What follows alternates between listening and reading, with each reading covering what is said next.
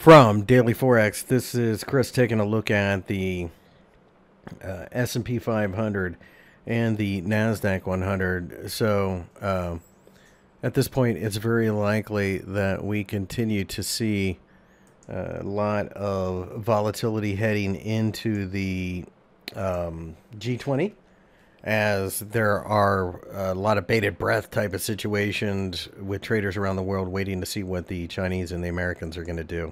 Quite frankly, I think it's a disappointment. Now, I don't know how bad of a disappointment it's going to be. They'll probably say that things went well and they're going to continue to talk, but the reality is nothing's going to actually come of it, would be my guess. So, with that in mind, we'll have to wait and see, but I suspect what we're looking at on Friday is just going to be chopping around in this little range. In fact, it's probably not even worth being bothered with. NASDAQ 100, same situation. We are pressing higher.